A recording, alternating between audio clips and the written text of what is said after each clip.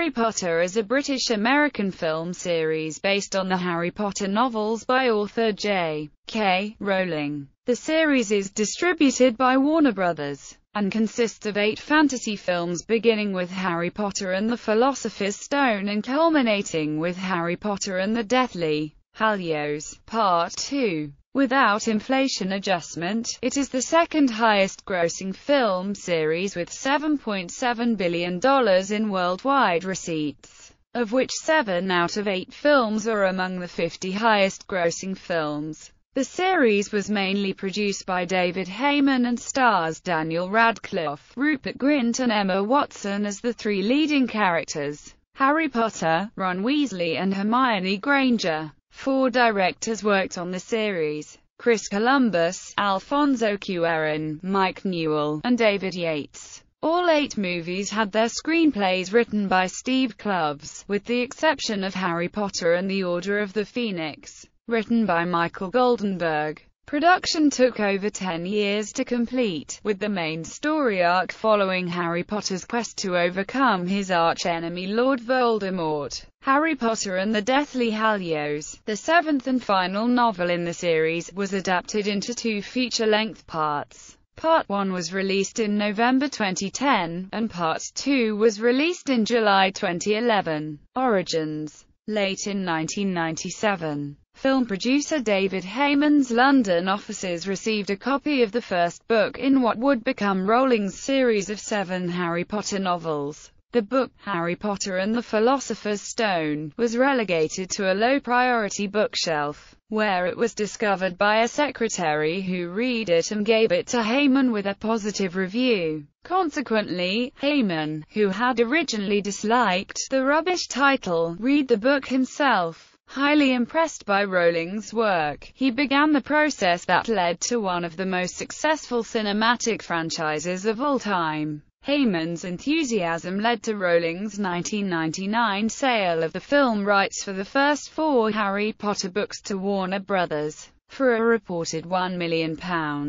A demand Rowling made was that the principal cast be kept strictly British, allowing nevertheless for the inclusion of many Irish actors, such as Richard Harris as Dumbledore, and for casting of French and Eastern European actors in Harry Potter and the Goblet of Fire where characters from the book are specified as such. Rowling was hesitant to sell the rights because she didn't want to give them control over the rest of the story by selling the rights to the characters, which would have enabled Warner Bros. To make non-author-written sequels. Although Steven Spielberg initially negotiated to direct the first film, he declined the offer. Spielberg wanted the adaptation to be an animated film, with American actor Haley Joel Osment to provide Harry Potter's voice. Spielberg contended that, in his opinion, there was every expectation of profit in making the film. He claims that making money would have been like shooting ducks in a barrel. It's just a slam dunk. It's just like withdrawing $1 billion and putting it into your personal bank accounts. There's no challenge. In the rubbish bin section of her website, Rowling maintains that she had no role in choosing directors for the films, writing, "Anyone who thinks I could have vetoed him, Spielberg, needs their quick quotes quill serviced." After Spielberg left, conversations began with other directors, including Chris Columbus, Jonathan Demme, Terry Gilliam, Mike Newell, Alan Parker, Wolfgang Peterson, Rob Reiner, Tim Robbins, Brad Silberling, and Peter Weir. Peterson and Reiner both pulled out of the running in March 2000. It was then narrowed down to Columbus, Gilliam, Parker, and Silberling. Rowling's first choice was Terry Gilliam. However, on the 28th of March 2000, Columbus was appointed as director of the film, with Warner Bros. Citing his work on other family films such as Home Alone and Mrs.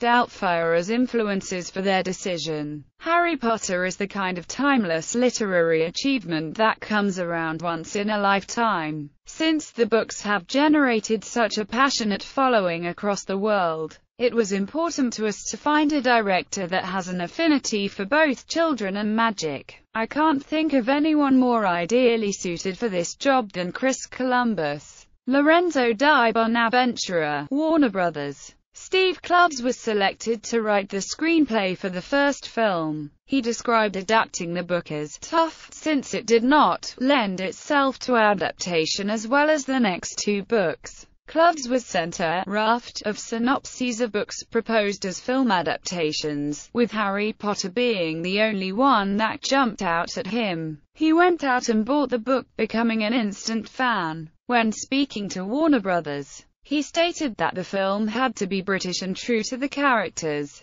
David Heyman was confirmed to produce the film. Rowling received a large amount of creative control for the film, an arrangement that Columbus did not mind. Warner Brothers had initially planned to release the first film over the 4th of July 2001 weekend, making for such a short production window that several of the originally proposed directors had withdrawn themselves from contention. Eventually, due to time constraints, the date was put back to the 16th of November 2001. Casting the roles of Harry, Ron, and Hermione in 2000, after a 7-month search, lead actor Daniel Radcliffe was discovered by producer David Heyman and writer Steve Kloves seated just behind them in a theater. In Heyman's own words, "There sitting behind me was this boy with these big blue eyes. It was Dan Radcliffe. I remember my first impressions. He was curious and funny and so energetic. There was real generosity too, and sweetness. But at the same time he was really voracious and with hunger for knowledge of whatever kind." Radcliffe had already established himself as an actor in the 1999 BBC television production of David Copperfield, in which he played the title role's childhood years. Heyman persuaded Radcliffe's parents to allow him to audition for the part of Harry Potter, which involved Radcliffe being filmed. Rowling was enthusiastic after viewing Radcliffe's filmed test, saying she didn't think there was a better choice for the part of Harry Potter. Also in 2000, the then unknown British actors Emma Watson and Rupert Grint were selected from thousands of auditioning children to play the roles of Hermione Granger and Ron Weasley, respectively. Their only previous acting experience was in school plays. Grint was 11 years old and Watson 10 at the time they were cast. Los Angeles Times writer Jeff Boucher, who conducted the above-mentioned interview with Heyman, added that the casting of the three major roles is especially impressive in hindsight. The trio's selection was arguably one of the best show business decisions over the past decade.